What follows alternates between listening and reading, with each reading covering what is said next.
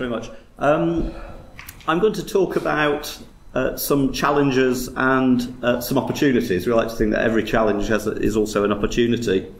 The challenges, one of the greatest challenges facing digital archaeology, I believe, is that of preserving the digital data in the first place.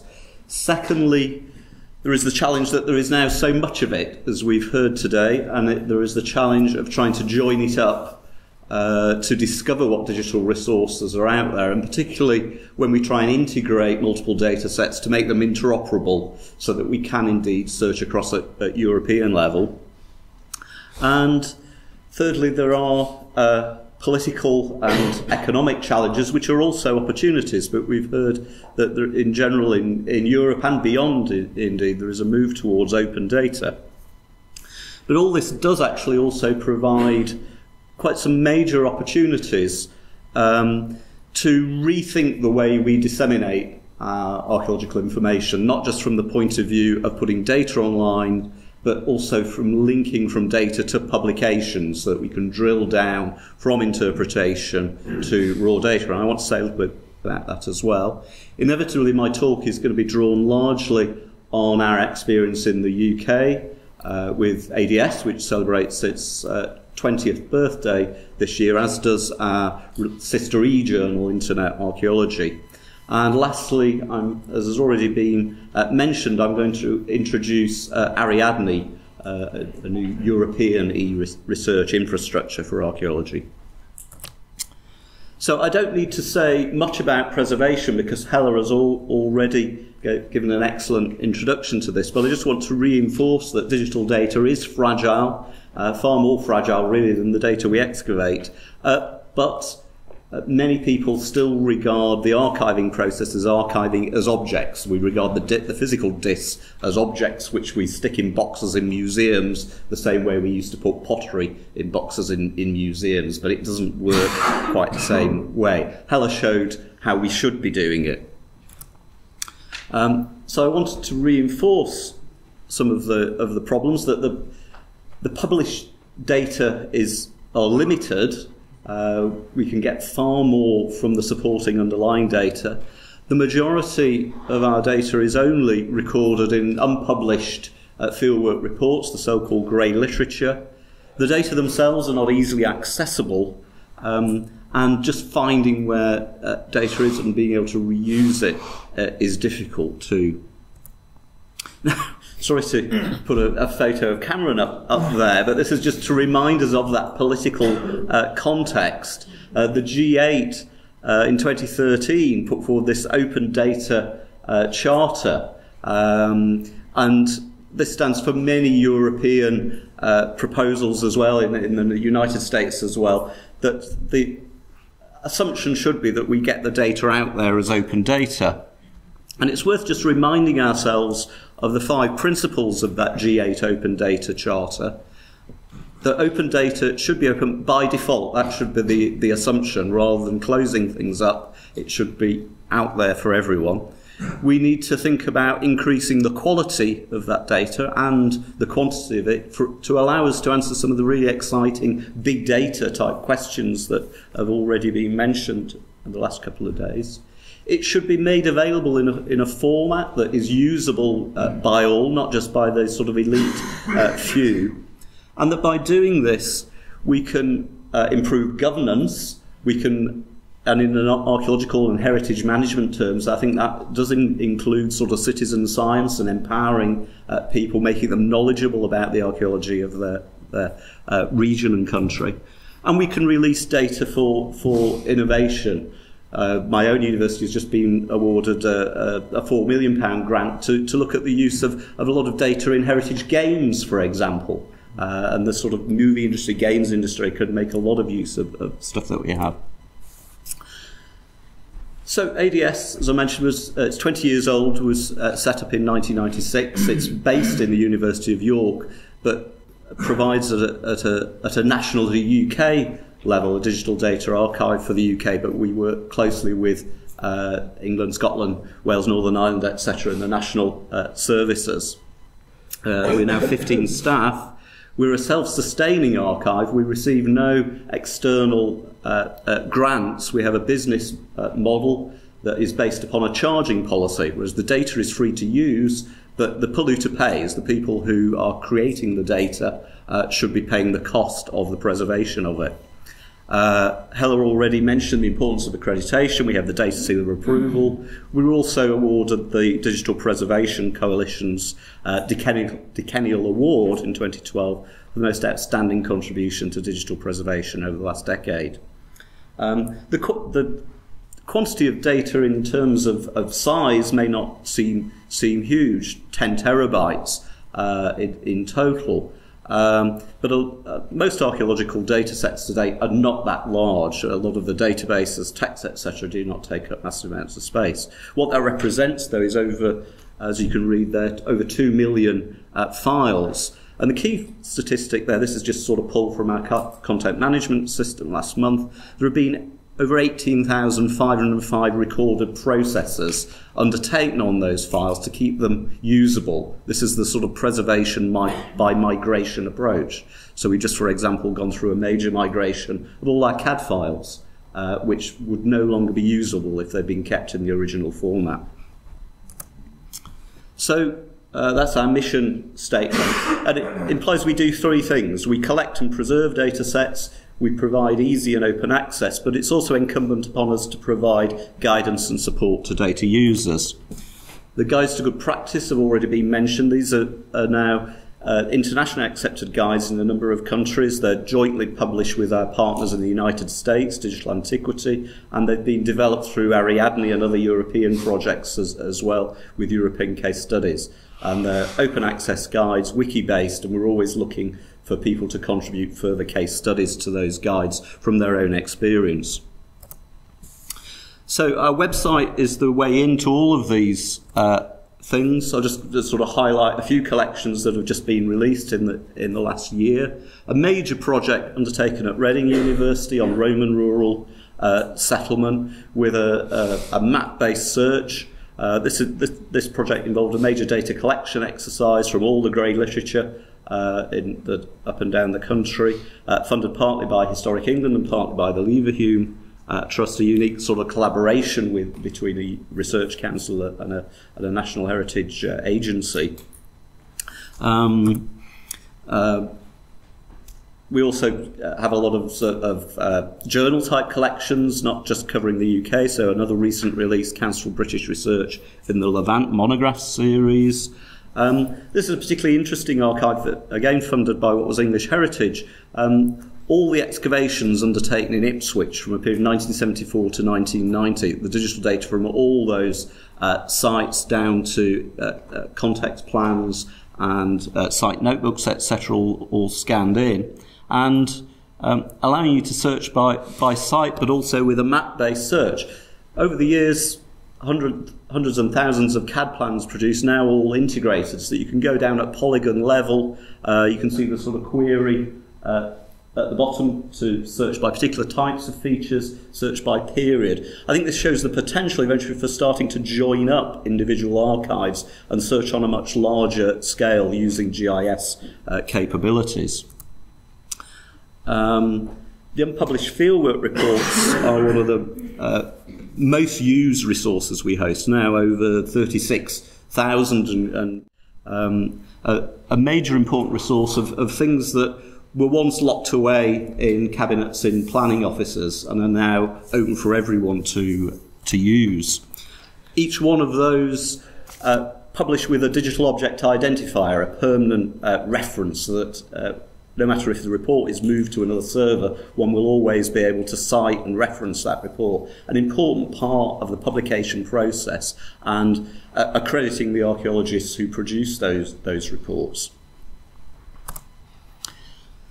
But we should also, as I mentioned, be thinking about more exciting ways to publish what we do, more exciting ways of getting it across to the public. The beauty of digital data is that it provides sort of multiple forms of dissemination for multiple audiences, each with their own needs. And alongside the ADS, now for 20 years we've been publishing a peer-reviewed online e-journal, Internet Archaeology, now in its 40th issue. And one of the most recent articles just published a couple of weeks ago and got national press coverage and the BBC and all the broadsheets in the UK was this, a paper about the discovery of the earliest known engraved piece of jewellery in England from the site at Starkar, which is an academic, obviously, paper about the pendant, but also includes some exciting bits of digital imagery, RTI images of this pendant, which allow you to use digital imaging technology to actually look at the inscriptions, the engravings on this pendant in great detail. You can also download a 3D file, so you can print your own pendant if you want on a 3D printer. But it's important that things like that are backed up by the raw data. So we also host the Starkar archive, so you can go down from the interpretive article to the underlying data and research project that back that up. And years ago we had a project linking electronic archives and publications, the LEAP project, which was awarded the British Archaeological Award for 2008, Best Archaeological Innovation. And this was really exploring new ways of linking between publications and archives. So here's an example that Keith will be familiar with, the Ancient Merv Turkmenistan project undertaken by Tim Williams and a large team from UCL, with two ways into it. On the left, the ADS archive, on the right, the homepage for the welcome page for the Internet Archaeology article. And so in the archive on the left are the raw GIS files. In the publication on the right, there are the movies. And whereas one would, in a printed publication, just have a still map, there you have an interactive way in to query the site GIS to look at particular features. If you don't want to download all the raw data and open it up on your GIS desktop. Another thing that we've been looking at, and this is really coming from the sciences, is the idea of data papers. Just really encouraging people to publish their data sets with just a relatively short paper, 2 or 3 pages, which really highlights the value of the data set and its reuse value. So here's one that was published for an existing archive, Heathrow Terminal 5, that some of you may have had the misfortune of passing through on the way here. But the ADS archive for that, and the data paper talking about, well, what can this data set be used for? What's its reuse potential? And included in all those, as part of the transparency process, is a referee statement, not by the authors of the paper, but an external referee saying what they think of this data set and how it can be used. And well, are these archives used? This is one of the sort of commonest questions we're asked. So there is an example, and you can see from when this was released in July 13 to January 16, it's had a series of downloads. So since release, about 500 individual downloads of data files from that particular archive linked with that DOI. And from a survey that was done, we can get a few more insights into who's using the data, what they're using it for. The largest slice of that pie, 42%, is education, but commercial archaeological use about 30%, national and local government archaeologists, another important slice, 12%, but also in the UK, a lot of popular interest in archaeology, so 9% independent, and maybe a controversial sector of the pie, but 5% usage by metal detectorists. Metal detecting in the UK is legal as long as it's not on a protected site, and people are encouraged to report their finds via the national scheme. So sort of primary reuse of the data sort of reflects really those proportions, but sort of 19% for private research, 38% for academic research, teaching and learning, and general interest. Note there the 1%, small proportion, but even for family history, you be aware of the popular interest in genealogy. Once you found out where your ancestors lived, then a lot of people are interested in finding out, well, what was the environment, what was the history of the place where they lived. So So this is a comparison between two sorts of data sets that we hold in ADS. On the left, backruns of journals, and you can see the huge amounts of usage of those. The top one at the top, the green line at the top, Proceedings of the Society of Antiquaries of Scotland, generally about 2,000 to 3,000 downloads per month of papers from that journal. And sort of about halfway down the journal, Medieval Archaeology, and then one of our oldest collections, CBA research reports along the bottom. But sort of compared with that, and over the similar period, figures for a range of archives as well. The vertical axis is different. If you can't read it, the one on the left goes up in the thousands, whereas the one on the right goes up in the tens. So much less use of the raw data in archives. But of course that doesn't necessarily reflect the value that people are getting out of them. For every person reading a paper, the downloads of the data may be a researcher doing a new piece of research which will lead to a complete reinterpretation and a new publication. But you can see one of the interesting things, of course, is that some of the, although there's often spikes, some of the archives that were released long ago are still being used. It's not that the people download it immediately and then stop. The usage carries on through time. So it's an important point to make that collecting data from scratch is expensive. There's been a number of Research Council funded projects in the UK which have employed research assistants to go around HERs, collecting data, photocopying grey literature reports, etc. Peter Fowler estimated that in his project he was only able to take out 5% of the information gained over the last 20 years. Richard Bradley spent 3 person years of an RA collecting data in order to write a synthesis on British and Irish prehistory. I employed an RA for 2 years collecting data for a project on Viking and Anglo-Saxon landscapes. And the Roman Rural Settlement project that I mentioned that's just been released, 6 person years of data collection paid for to gather that data. So, yeah, sure.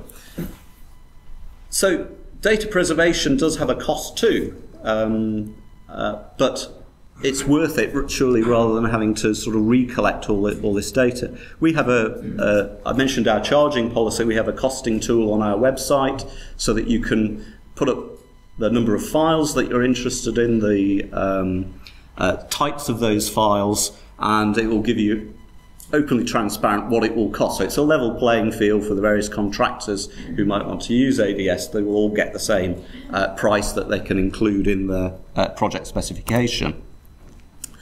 And a number of surveys have shown the sort of value of this data. So this is one done by the JISC on the use and value and impact of data centres. And the figures for archaeology were just this compared it with a range of other disciplines, were very high. So 84% of respondents there thought that the ADS had had an impact on the culture of data sharing within the discipline. 79%, it reduced the time needed for data access and processing. Over half, 51%, thought it brought new intellectual opportunities. 56%, again, permitted new types of research. And 94% of respondents felt that data was either very or quite important for their research. We can also make the economic case for this.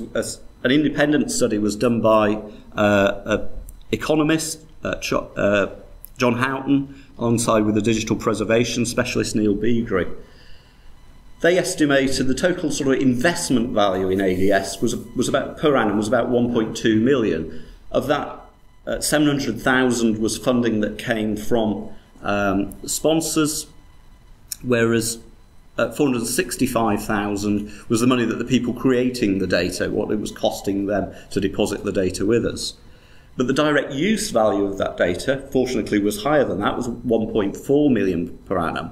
But that doesn't really sum it all up, because as you read there, the efficiency impacts they estimated ranged between 13 million and 58 million per annum, with a research efficiency gain of 7 hours per person per week saved by the archiving of data.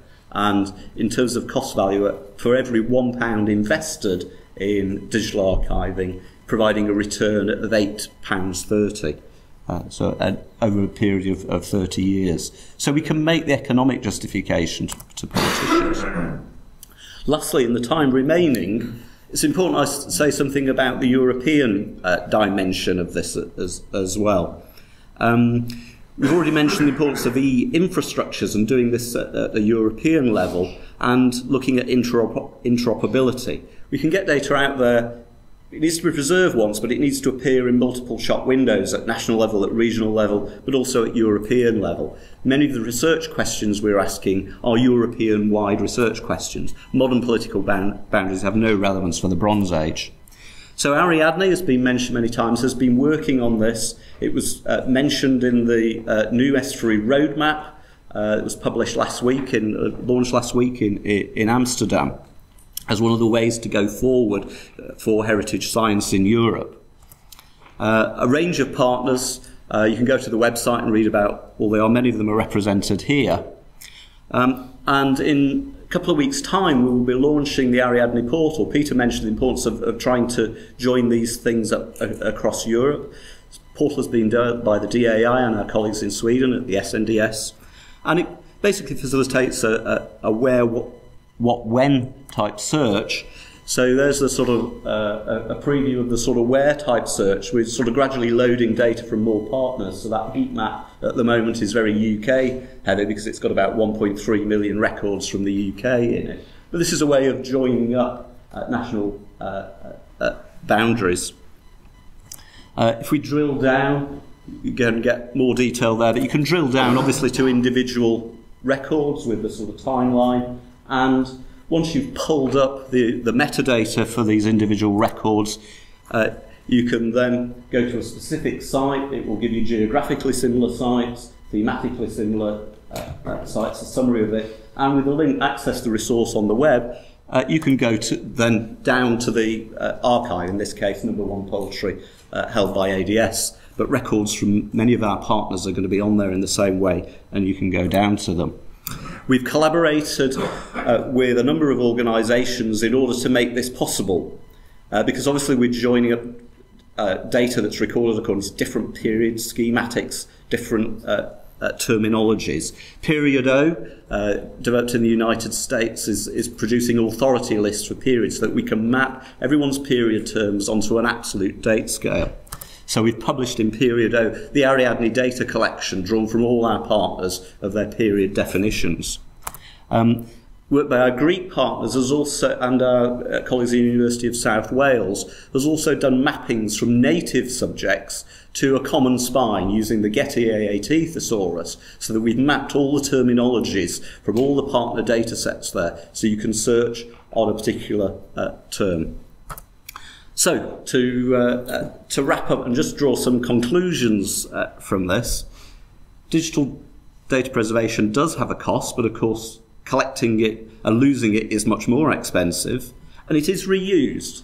We've demonstrated that people are using it, and it has a research return and economic return. It is possible, we've demonstrated that over the last 30 years, that you can develop sustainable business models for digital archiving that don't require state funding or as grant in aid. It allows us to think creatively about new models for publication and dissemination, but it emphasises we do need to work at European level. The data standards work underpinning Ariadne is fundamental to allowing these cross-searches. We have to accept that aggregation and the mappings of local terms involves some information loss, but it also facilitates us to answer some really big data challenges. Thank you very much. Thank you, Julian.